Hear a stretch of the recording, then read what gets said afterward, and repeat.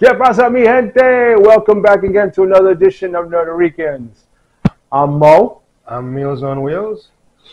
Lou. And we've got another episode yet to talk about. And I think first on the subject of my mind, and I know it's on yours, and I want to hear your thoughts. Terminator Zero. Yes. I saw the first 4 episodes yesterday after you and I spoke. It is awesome. I thought it was awesome. I just need to know, where does it fit in? That's the thing. That's the funny part about Terminators. The Terminator has to deal with time travel. So think of, the Flash and the Reverse Flash in the CW. Always, no matter what, Eobard Thawne, when you think he's dead, he comes back. And the thing is, the future hasn't changed. He's still alive in the future. So he comes back to the past, even whether it's Eddie Thawne who kills himself, and you think it's erasing the future Thawne from history. It's not, because the future is still set. The past is not. At least that's the explanation of it all, which every time he shows up, that's what happens. You can't get rid of him because he always comes back. Because you would like he's trying to get rid of the Flash. He goes back to his present, even though he killed his mom. But eventually, he still becomes the Flash. Same thing with the Terminator series, because every time they go back, they're changing not the past, but not the future so much. Because the last one that happened with Linda Blair's return, I keep forgetting them because there's so many. I think it was Terminator Salvation. I think it was, in which in the very beginning of the film, it gives the depiction of Sarah Connor after the events of Terminator 2, Judgment Day, where they were on the run, and then they're somewhere in a tropical island, away and removed from everything, and you think that everything is fine. And then all of a sudden, without warning, you see the Terminator coming out of, literally from the ocean, walking up to the land, towards the bar, heading towards John Connor. And now, when they thought they were safe, they're not. And then what happens? The Terminator kills John Connor. Right. But the future did not change. For some reason, the future corrected itself, and yet a new leader was then born. And then a new leader then took over the resistance against Skynet, or I forgot what's the name of the system that they're calling it now, because it changed as well. Well, I don't know how far along you got last night. They mentioned Skynet. Yes, they did. They mentioned Skynet.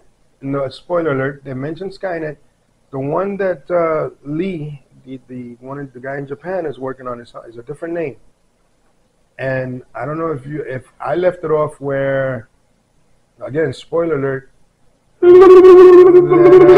that Skynet has launched the missiles. Mm-hmm. And he makes his program come alive. Yes. But the program which he saw as far as the future of Skynet happening. Yes. So the question then becomes like, where did this guy come from? Because how do you know what is happening in the future that you're creating a program now to then change and defeat the possibility of the robots now committing genocide against humanity? Yes. The big twist is the nanny, who is a robot. Oh my God, that was awesome. It is, and I love it. It took a while to build up. Mm-hmm. By like the 3rd episode, that's when everything started building up, and that's something that anime does. It takes a while to build up. But you love the build up, because the way animation builds its story, it gives you that tease. It doesn't like make you go like, okay, what's next? No, you go, okay, like keep it feeding.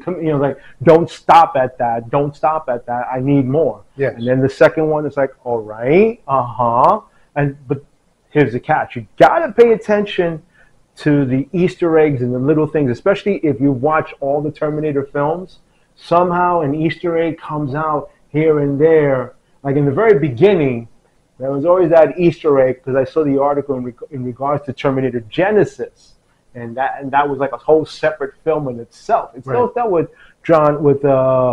with Sarah Connor. It still dealt with Reese, and it still had the first Terminator, but things were different. They moved in time ahead 10 years, so the conception of John Connor didn't happen, but he still appeared in the future, which, again, if you haven't seen it, spoiler alert, but it's already old and past, so I'm not going to you at all. You should have watched it.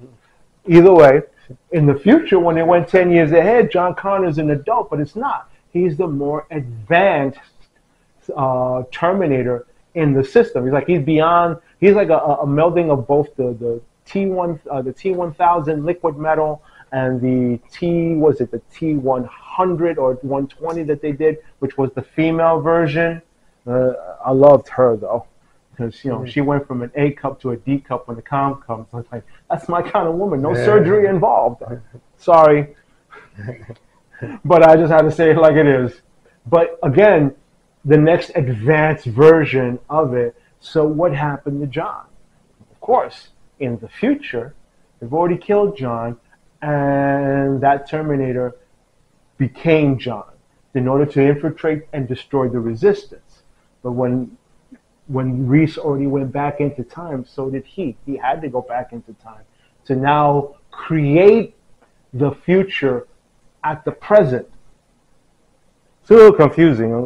Usually I would say smoke a bomb or whatever. I don't endorse this, but a little helps. It goes a long way to understanding the universe. All time traveling movies are confusing. They are, because you go back and you say you go back to change history, but you don't. Even Avengers Endgame said the difference. Like, why don't we just go back, find Thanos as a kid? Yeah. Again, quoting the Hulk one, that's horrible.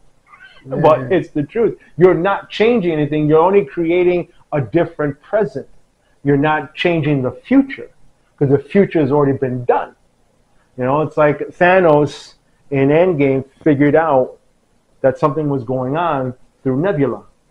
And then he went back.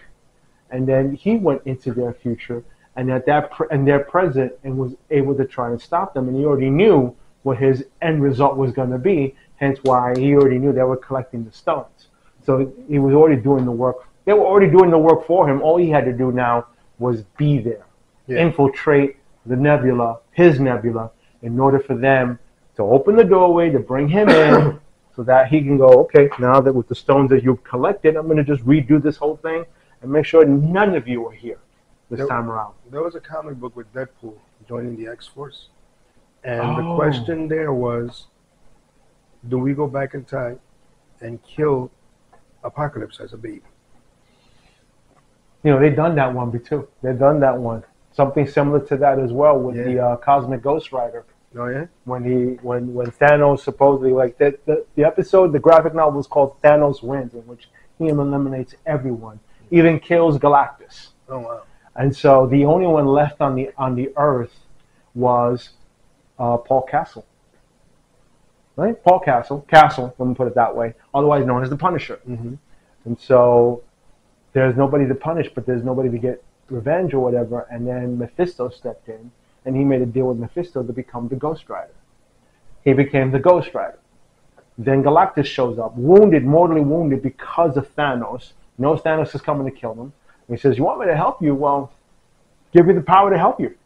And so he went from now a magical beast to now a cosmic one, being imbued the power cosmic. He became now known as the Cosmic Ghost Rider.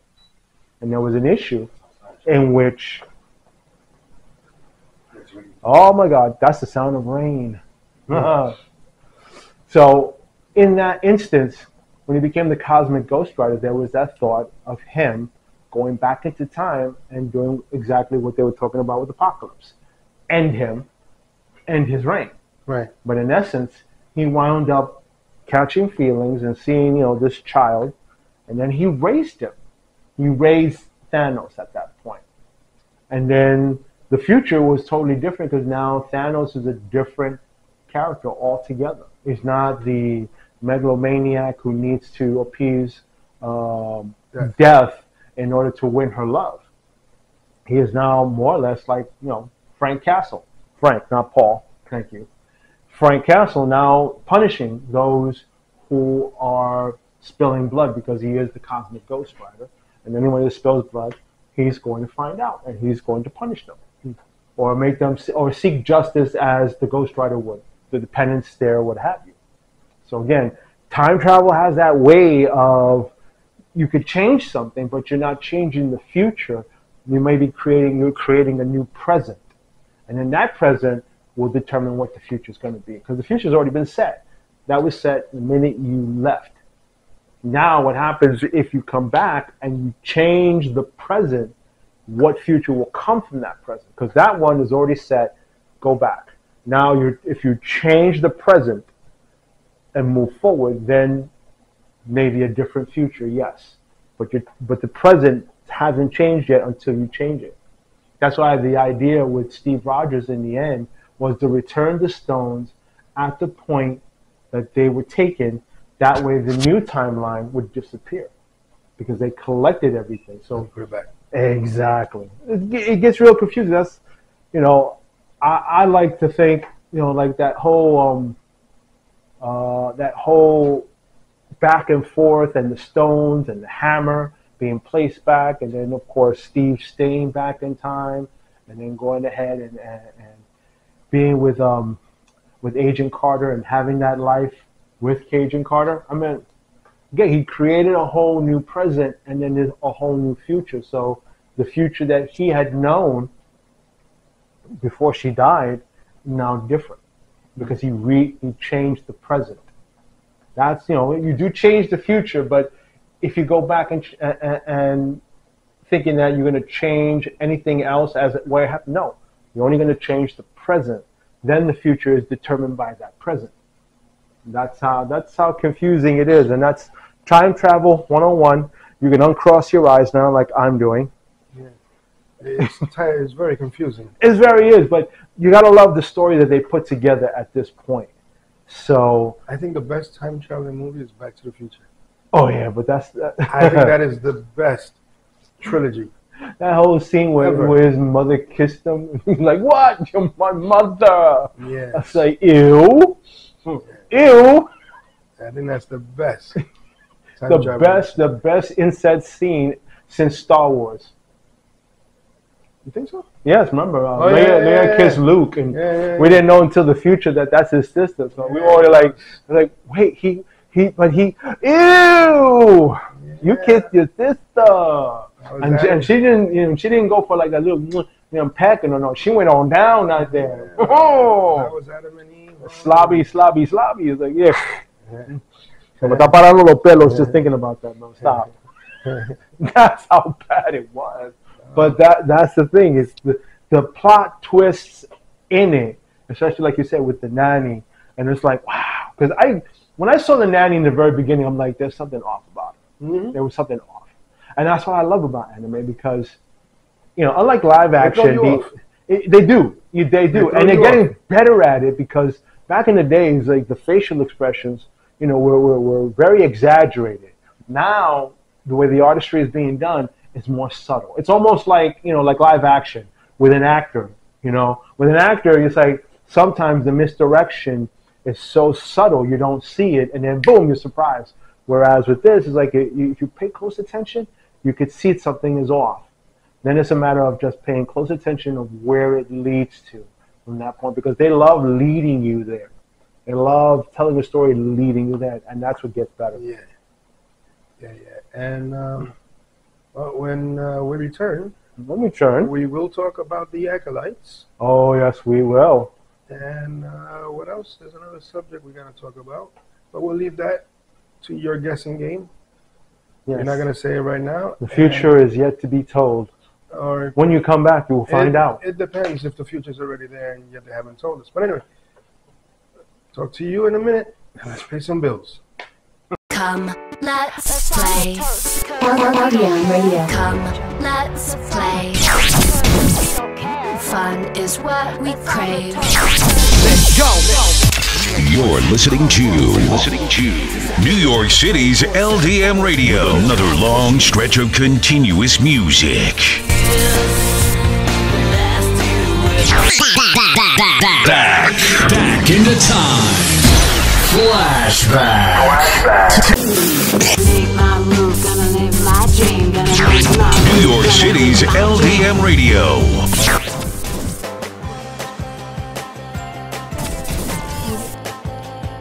The best radio station in the world.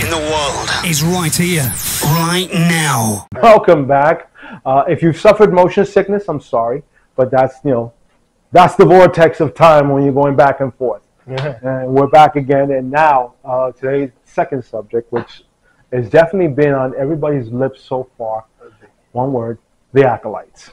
The whole announcement that season 2 has been canceled has left a ripple down, a ripple effect, and I'm like, I'm a little mixed with it. Because, as I said before when we were in discussion, it's like I like it. It has promise.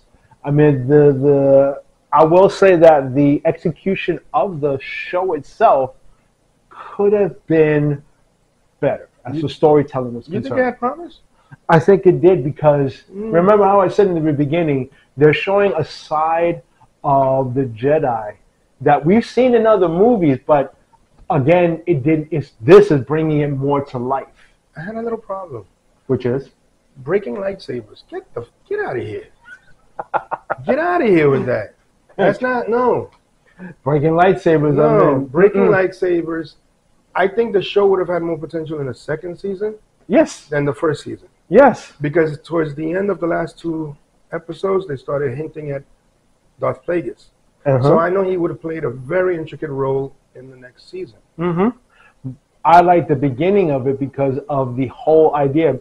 Like our discussion in the very beginning, you asked me the question, would I rather be the light side of the Force or the dark side of the Force? And I remember I was telling you that neither, because either one of the two has their positions about what they wish to do with the abilities that they have. Abilities set aside, we've already seen from The Mandalorian, even from the Rise of Skywalker, that even if a person is trained as a Jedi, can still emit and possess, or not possess, can still do the powers of the dark side. Rey shot out lightning from her hand. Grogu choked Cara Dune, force choke. I mean, but he was trained as a Jedi. But he shouldn't do that. But that's the thing.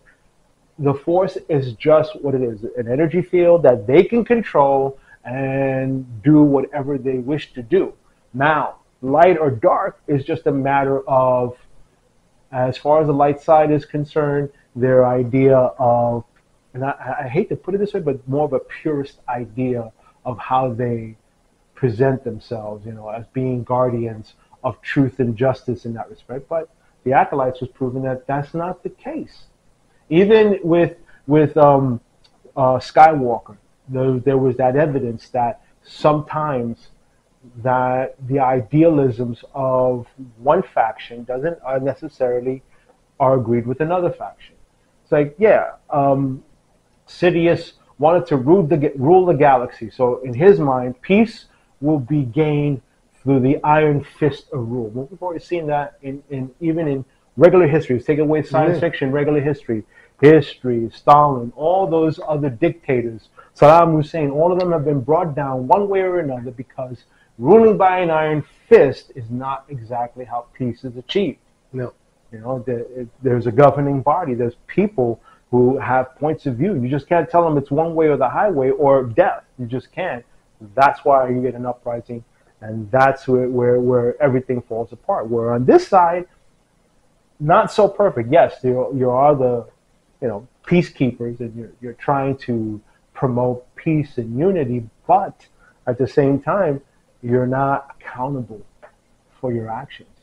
And in this case, the Acolytes was proof that the Jedi were not accountable.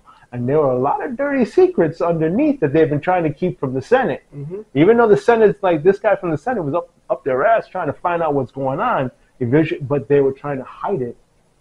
Who knows what season 2 would have been like? Yeah, but to me, this Acolytes made the Jedis look very dark. It's almost like they were the dark side. Yeah. Taking children. It was weird to see that. It is weird to see that, but sometimes like in some of the other movies you saw some like again with the beginning 3 or the episodes 1, 2, and 3. Yes, Skywalker bringing him in. Oh, he is foretold that he is going to be the one that will bring balance to the Force. But he was growing up. He was becoming a teenager, a rambunctious teen, adolescent Jedi who easily manipulated, easily fell into the dark side because of what happened to him in his personal life with his mother. To me, it's like the Jedi Council was trying to enforce that he must purge these things from him. But I'm like, you're asking him to forget his mother. You're asking him to throw his heart away. That you just can't happen. It's like you're not a monk. You cannot live in celibacy and think that, I'm not going to feel anything. You feel. If you're to practice a different way of him, how to deal with the pain, how to deal with the suffering of that loss, then you probably would have had someone who was as foretold to bring peace and balance to the Force across. But it just wound up being that the foretelling was more of his son than the father itself. The son brought back the father, but the son was the one who brought balance at that time, at the end. Return of the Jedi. Yeah. But again, even in that one, remember that whole conversation he was having with Obi-Wan? It was like the Jedi, I think was it episode 3, Return of the Jedi, and when she was asking him about his father, and he used the excuse, you said my father was killed by Vader, and then he used I won't say the excuse, but he used the terminology. Things are spoken in a certain point of view. So in his point of view, Anakin becoming Vader had killed Anakin. But Vader and Anakin are one of the same person. That's all there is to it. All they did was adopt a different name for his new persona. And that was it. But that persona of Anakin was not destroyed. It was still within him. He's still within him. And Ahsoka saw it, even though she saw it, as she said it, the best of us can get turned as well. That's why she walked away. Now, she chooses her own rules, but she's following the basic principles of if there's something wrong in the galaxy, go and find out what it is, and if it's evil, get rid of it. It's like we don't need that kind of mentality and rule throughout the galaxy, and that's what I'm going to do. So that, at least the guiding principles it is, but how she goes about it, she's going about it on her own rules and her own ideas of how she should do it. It makes sense in that respect. The thing that I read the other day online, Soldiers of Ren, a movie. Yes, and of course another one, Soldiers of Skeleton Crew. Star Wars: The Skeleton Crew. That's going to be the series. Yeah. Fourth season of The Mandalorian, ladies and gentlemen, that's coming up, which will lead to the movie Mando and Grogu, the movie. Yes. Which, I mean, they say that has the Acolyte destroyed, the Star Wars franchise? I won't say yes, and I'm not going to say no. Did it set it back 2 steps? Yes. Yes, and again, I'm going to, from my point of view, say yes and no. I mean, for me personally, look, the 2 people responsible for making Star Wars after the films and all these shows so big have been Filoni and Favreau. These 2 minds, these geniusful minds who created The Mandalorian, Ahsoka, Andor, and so on, have, this great formula of storytelling. So now Kathleen Kennedy brings in acolytes, that's what she wanted to bring. Mm-hmm. Again, but then she chose someone, and look, I'm not going to take anything away from her, but the whole delivery of that show was this. Yes. Because it's like you got one episode a hit, one episode a miss, another miss, and then a hit. And then you try to use Quentin Tarantino. You go backwards to one point, but you don't give him everything. And then you go forwards again, but that's towards the end of the third to last episode, then to explain, this is what happened. And then go back again. And it's like, wait. That is lousy time traveling, by the way. Very lousy time traveling. Now that's where you go cross-eyed and go, oh my God, I'm gonna throw up. That. So in that respect, it's like, it's like you're expecting people to follow this. It's like with the whole, was it episode 3 or 4 when the Sith finally presented itself, and you already knew. It was like, it was not even a misdirection. No. It's like, oh, you had him hanging up there, and it's like, and then he shows up floating downward, which I have to say, that was probably one of the coolest scenes I saw when it comes to a Sith entrance. That he just like floated right down, right behind them, and you got like 5 or 6 Jedi standing there. Oh, sure, get out of the way! I was like, dude, like why do you say it when he's already on top of her? Yeah, like you didn't see him floating down. It's like, I was like, y'all stood there like, like an Abbott and Costello feel, like, like, come on now, really? Yeah. It's funny, but it was so cool how they brought him in, and then he just like, he did the Latino thing here, did the whole Latino for, just kind of like, mira, salte en medio, salte en medio, smack, and just enter into the next room. Ahí está Catiao. Yeah, that was funny. I did like that part. It was funny. But then of course, what we love to see, lightsaber fight scenes, and the choreography was great. But I'm like, dude, it's like, are you really are Jedi? It's like, damn, it's like, y'all need to go back to training, because this guy is like outmaneuvering you and outdoing you in so many ways. Like, I forgot, the actress who played X-23, she was the young one who actually lasted longer than most of the others, had 2 lightsabers, but he caught her with his surprise mini lightsaber, and I was like, oh man, I hated when when he killed her off. The one with the makeup. Oh yeah, with the horns. I'm like, oh yeah, it was bad. I thought she was gonna do good. Oh my God, she was really kicking ass, and I'm like, I was like, yes, and then he caught her, like, oh damn.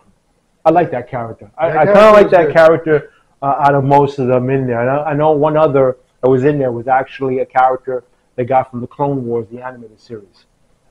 The guy, the young guy? Yeah, the younger man. I forgot his name now, but he was in the Clone Wars, so they brought him into them. And I was like, but he was easily defeated. Yeah. I was like, it's like, come on, are you trained? And then, of course, Saul, badass. It's like watching Kung Fu and Samurai put together, because that's what he was, bro. He was like, I was mad he died, though.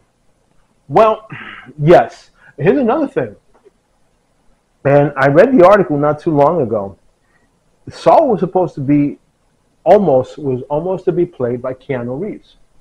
Oh, nice. Now that would have added a nice twist to it if he was in there. I probably would have said if he was in there, and let's say they kept the character alive, and she force choked someone else, season 2 would have happened, because everybody would have been in line. I mean, Kate Moss was already in there, but she was killed in the first episode. I'm like, what the fuck?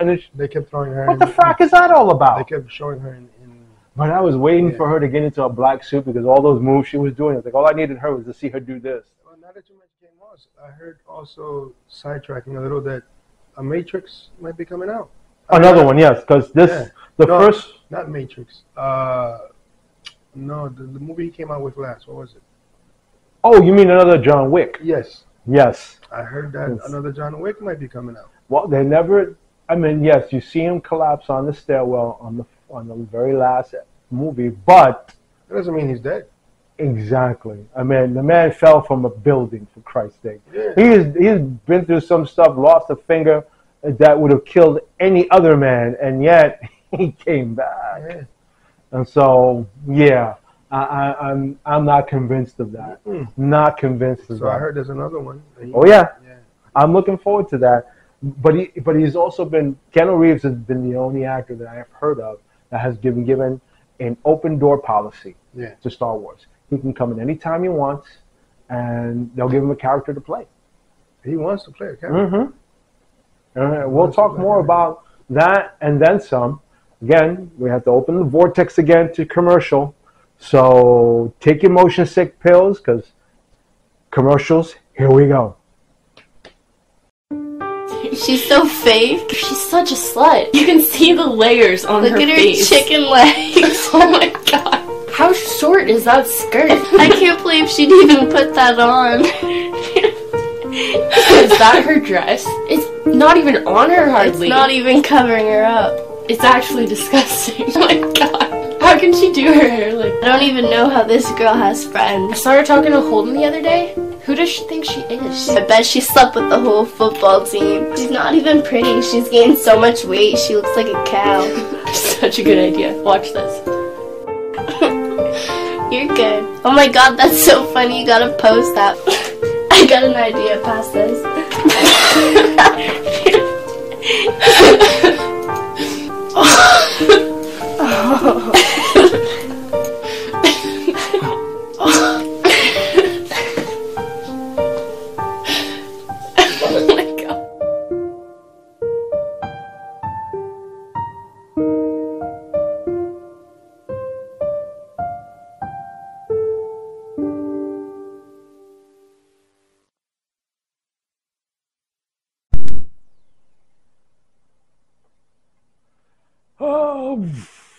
Oh, God, I can never get used to that. And we're back, ladies and gentlemen. Again, thank you for coming back to us. Again, this is the Ricans. I'm Mo. I'm Lou. And the next topic, going back to Keanu Reeves, I've been reading up and seeing that they're gearing up for the Berserker film. I wonder who's going to play Berserker. No, I'm just kidding. You already know the answer to that question.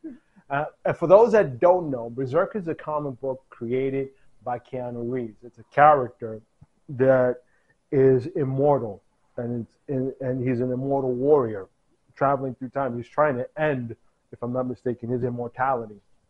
And Keanu Reeves is both a creator and storyteller with, I forgot the other writer that's attached to it, but they've had, like, I think a 12-book series. And I'm telling you now, it is some really good work, some good storytelling in it. And I really, really look forward to seeing him doing his John Wick action fighting style in this movie. Yeah, it did very well in terms of comics. Mm-hmm.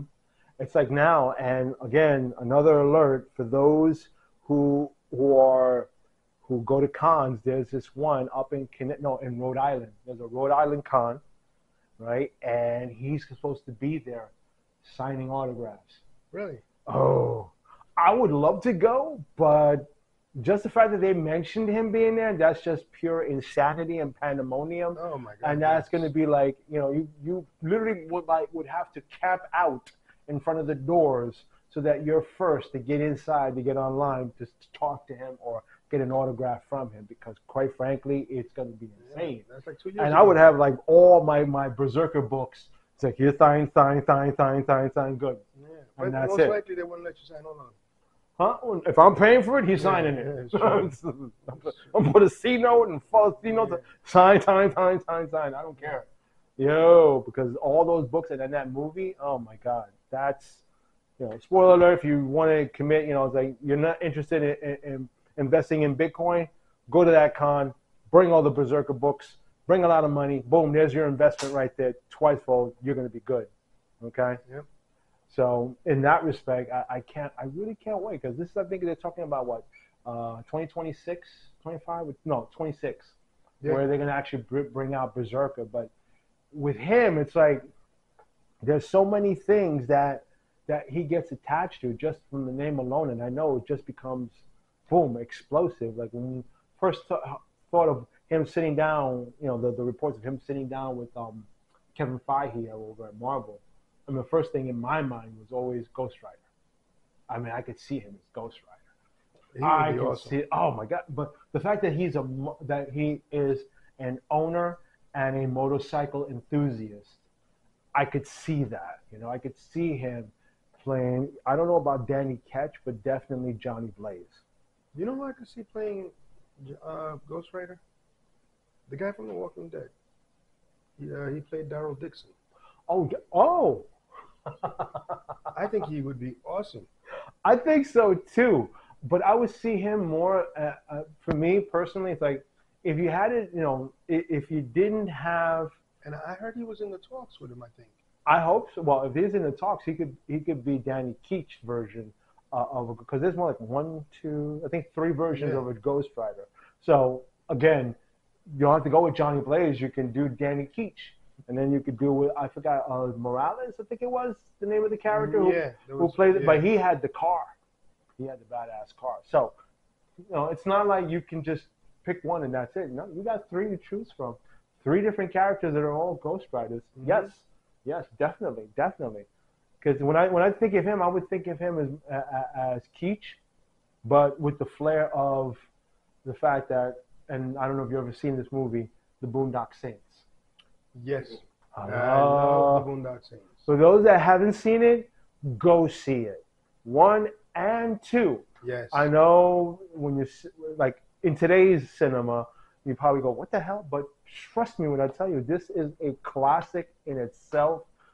Fun to watch, funny to watch, but I'm telling you, that's one of those movies you just have to have in your collection and watch. Trust me on this. Trust me. I'm mad they never made a third one. Well, there's always been talks about it, and like you, I'm pissed off. Just like they come close to talking about it, and never falls through. It's like Now the characters are older, so they can't get the same characters. No, I've seen both characters in different films. Yeah. Oh yeah, they're still they're still good enough. I would say within their youth, even to play the characters one last time. I could see that. One good story, boom, and it's the Boondock Saints story, and I always feel that way. Like Hollywood's like, sometimes I wonder, it's like, I know it's about money. I do know that. But the thing is, when you know that you're going to get the kind of reaction that people are going to have, and when I mean reaction, take for example, Deadpool. I'm not going to lie. He could say it accidentally or whatever, but the fact that he leaked out that 1 minute 3D animated short of him as Deadpool, I don't think, mind you, it took 10 years for him to see the light. Right. For Deadpool to see the light. And even now, it's reached the latest one, Deadpool Wolverine, is already like, what, $1.2 billion? Mm-hmm. $1.2 billion. It's like, hello. So it's like that. It's like, see it, and if you want a fan reaction, put something out there. If you're not sure to put it out, get the fan reaction, bro. Because those are the people, like ourselves, who are going to put the asses in the seats, the money in the concession stands, or buy the subscription to see it at home. So that way, you can then put something together. Because even now that they've dialed it back, they're now, and I understand that they're focused and concentrating on bringing quality work, not quantity. Because we've already seen as high as Marvel has gone up, but after Endgame, it's been like an up and down. It's like a heartbeat. You're hopefully you're praying that it doesn't flatline. Like DC has. The DCEU, that's flatline. Yeah. You took Henry Cavill out just to do this other movie, and I say you should have kept him because the character is not any older than the character that you're bringing here. But okay, it's your vision, and you're banking it all on David Cornsweet, to be your Superman. I'm like, we'll see. You want to wish him you want to wish the best, but like, again, you're putting all your eggs in one basket. I love the fact that I've seen interviews with Jason Momoa, and I didn't realize in the very beginning when he went in to the DC studio, the DC, he thought he was going to play Lobo, which to me was kind of the obvious. I can't see. Personally, I really don't see anyone else playing Lobo. No. Hell no. He's got the look already as Lobo. Yeah. It's just a little bit of light makeup. Boom, you're done. He's got all the. Like for instance, the first part of the 10th installment of Fast and Furious, that character he's playing right there, it's like a lot like Lobo, a lot like Lobo, and I'm like, But again, they asked him to be Aquaman. Not taking anything away from that. The first movie, fantastic. They didn't make Aquaman to be no surfer dude. Because that's all they say is like blonde hair surfer dude. This one at least, he's a badass. Like the version of the one where he lost his hand and he had the hook. That badass, king of the sea. Second one, I don't know. I like to call that the chicken of the sea. Yeah. Yeah. That's tuna with mayonnaise and sandwich. Have it with coffee, and that's it. I'm done with it, bro. Yeah. Done with it. I don't know what they were thinking, but it is what it is. But that's the thing. Hollywood needs to start paying attention to the pulse. I mean, Marvel is doing it, and DC is saying dial it back and come out with smaller projects. That's why that whole explosion at Comic-Con in Hall H, when you see a sea of dooms, they part, and then the one that comes forward reveals himself as Robert Downey Jr. They took a story that was already in Marvel where that did happen, and now they're going to put that in there. I mean, yes, I did see the interview in which they talked about Kang. I keep forgetting the actor's name, but they spoke to him, and he was like, he was sad, he was hurt, but he also said, it would be great. He carried himself with graciousness and class. I have to take my hat off to Jonathan Mayers for that, bro, because he could have said anything else, but he carried himself with class. But now you got to ask yourself, can Marvel live without Robert Downey Jr.? Can they? Because after Robert Downey Jr., everything started going downhill. Yeah. So now the question is, they put him back in. It's like an injection. Can they live without Robert Downey Jr.? Can they make movies without involving RDJ? Whether he's a good guy, bad guy. I would refer to this as, because look at the comics. Even in the Spider-Man one, they brought him in as a robot in the iron suit. He was a hologram. Mm-hmm. So can they live without him? That's a good question. And I go referring to the comics. Like throughout the years of the comics, Iron Man has been in every aspect. Even when you thought he was dead, he didn't die. He downloaded his complete consciousness onto a hard drive. Picture that. Mm-hmm. And then when they were able to revitalize his body or bring back a new body, his body through genetic material, what do? Went to the hard drives, and of course he already had thought up the technology to put back everything he's downloaded onto a hard drive back into him. And the comic sold. And how many times the comic has gone through so many iterations of Iron Man that it just keeps on. It's like the story dies, comes back, dies, come back, dies, come back. How many times? So in essence, can the MCU live without Iron Man? Can someone else take on the mantle? I would like to say, it's tough because I want to say yes, they can't do without him. But then, come on, like every other actor, he's aging. You can't, somewhere along the line, another Iron Man has to sit in, like what they're having now with Ironheart, the show series, because they're putting him through and they are in production of it. So Ironheart's still coming through. So is Morgan going to be part of that? You have one person who can design Iron Man's suit, but Morgan is his legacy. Is she going to step up? You got these fan films or whatever versions, and I would say, yeah, that sounds great. Thing is, will Marvel themselves invest the money to make that happen? That's still a mystery. That's still up to the powers that be, or do like a Ryan Reynolds, put a little test something out there, throw it out there, see what catches, see what bites. If you get 1 million hits like Deadpool did in over 24 hours, that's when you greenlight, cut a check, start doing it. Start doing it, because at this point you already are pretty much guaranteeing, as long as you do the story correctly. That's, since they're following quality, so we know that the story is going to be done correctly, you're going to get a great film. Case in mind, when I say quality, they brought back the Russo brothers, responsible for Infinity War and Endgame. For the next two adventures, which is going to be Doomsday and, of course, Secret Wars. So, yeah, I mean, in my mind, I just cannot see how it could flop. I cannot see that. It hit better now for the amount of money they're getting paid for writing the script. Yeah, and then plus the amount of money they're paying Robert Downey to bring him back. Which I do have a theory about that.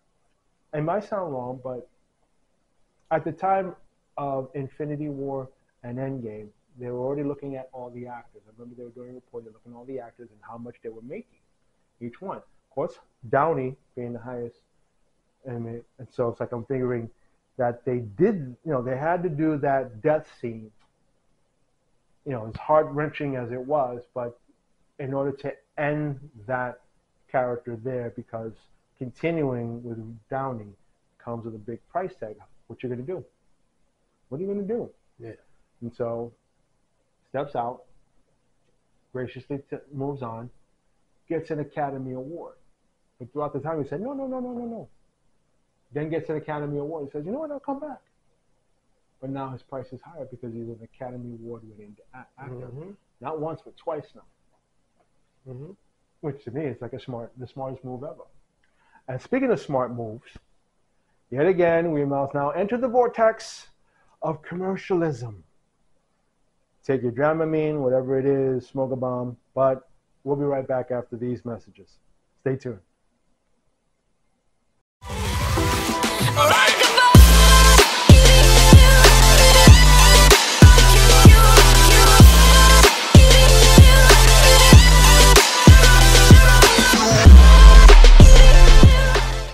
So we're back, and of course, still getting that stretch because, oh man, that vortex is tough.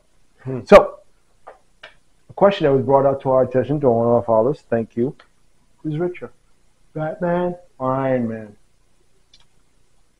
It's a good question. I mean, it is true that when you look at both sides of it, okay, and when I say rich, I'm talking about, it's like, is his money continuously growing on his own without his input, or is he actually a part in the face of the company, and that's the only way it grows from that point forward? So in that essence, I'm inclined to say Batman has the edge there, because it's true. If I'm not mistaken, in the third and final installment of The Dark Knight Rises, he lost his company through what Bane was doing. He lost all his funding, so he was broke. Right. But he had various funds and charitable organizations that he had money invested in that he got back, and in the end, he bought back his company. There was a board that he answered to, but not anymore. Now the board answers to him, and the board is the one continuing through Lucius Fox. The other ones. Because I remember that famous line said, "Didn't you get the memo?" Yes. He was badass until he got in that room. He was like, "What? Didn't you get the memo?" That was smart, because for him, he didn't have to be the face. And in essence, he's worked the money. He's like, as some gurus would say, money is working for him. He's not working for money. Whereas Stark, that's another difference. He's the face of the company. I mean, now with his death and his passing, it's like of course, there's an eventual board there that's continuing Stark Industries, and I think it's Happy, who's Happy and his ex-wife are handling the day-to-day operations from that point forward. But him, I mean, what was the Age of Ultron? Is like that kind of rich where he's like, how fast can we buy the building? While he's fighting the Hulk, and then he bought it, then put him through the building and demolished the whole thing. But that kind of rich. But again, he's the face of the company. IntelliCrops, the repulsor technology, everything that he's doing in that respect in science and technology rather than weapons. The weapons, the only thing he has invested is his Iron Man suit. That's the only weapons that he has out there going on, or at least, and again, not a spoiler alert, but something to look forward to. Armor Wars is in the talks about happening. Really? Yeah. So when Armor Wars comes out, that's where you see, as the face of the company, he stopped dealing in weapons, and his weapon is his suit. But somehow the technology of his suit gets leaked out, and you know it from the events of Iron Man 2, when Ryzhenkov, even though his father and him designed both designed the arc reactor. That's technology that's out there. It's out there. So they can get their hands on it. If they get their hands on it, they can replicate it. Right. That's how armor wars happen. And at one point, when Stark realized his technology that he created, his suit is happening, he went after everyone in armor and found out that a piece of his tech is in there, and he had that nullifier that he attached to each and every combatant he fought, and it nullified the armor. If it had anything Stark related, knocked it out. Knocked it out completely. But that kind of rich, bro, that he can do that, but he had to be the face. And as now not being the face, it falls on Pepper and Happy to take over. Interesting. Yeah, because... You're going to make me read the Armor Wars. Mm-hmm. I'm going to have to go back. Mm-hmm. So if you haven't, look it up. Armor Wars 1 and 2. They're a good read in itself. And trust me, it's the forefront of what's going to happen, later on, as far as... Even if they bring in Doctor Doom, it's still not Stark, or it is, but it's Stark from, I think, another dimension. But the Stark presently in the, as they say, the Prime universe, he still has passed on. So, Happy and Pepper are in control of the company. He is by just in name alone, but no longer the face. So anything new and continuing, it still has to go through the board, and the board is the one that approves and then goes forward. And that's how, as far as the foundation of wealth is concerned, is created from that point forward. Bruce, like you said, he pulled out money from charities and this one here and that piggy bank and that piggy bank. Well, enough of a piggy bank, he bought his company back. Yeah. Bought every stock, only controlling interest. Now he owns it. And that's it. And he can sit back and just collect the dividends month after month. And I'm pretty sure they're in the 100 millions in that respect. So he could sit there in the car, read his paper, traveling God knows where, or sleep throughout the day and do his vigilante at night. Where the dark night does rises. Well, that's that good, Rich. Not to change the subject a little, I noticed you brought a book with you today. Yes, I have. I got to tell you, I love this book. I love this book. And I highly recommend it to all to watch. It is the Justice League versus Godzilla versus Kong, bro. They brought the Monsterverse and the Justice League together. And it was a hell of a storyline in itself, dealing with the Legion of Doom. Okay. The idea was that this time they were going to try and find a weapon in the Fortress of Solitude in order to defeat the Justice League. And what they found, or at least one of the, Toy Master? Is it Toy Master? Yeah, Toy Master found the Wish Diamond, I think it is. The Wish Stone. And he made a wish, and that wish opened a portal to another dimension, into the Monsterverse dimension, where now the Legion of Doom were there, and the first things they come across are all the Titans.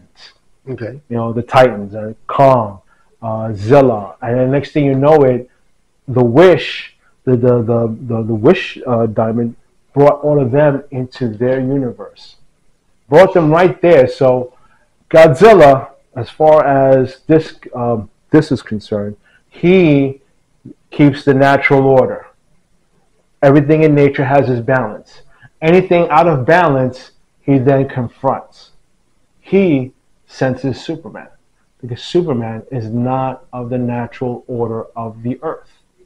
He is an alien, so he doesn't belong there. And what does he do? He travels all the way to Metropolis to confront and find the Man of Steel. And I'm telling you, it's one of those epic battles that there's a scene where it's like a standstill. Something doesn't make sense. Superman, Zilla, Atomic Breath versus Heat Vision. And it's just right there, stalemate. Something doesn't make sense there, though. Tell me. He's an alien. He is an alien. That's what it sense that. Why couldn't he sense the Martian Manhunter?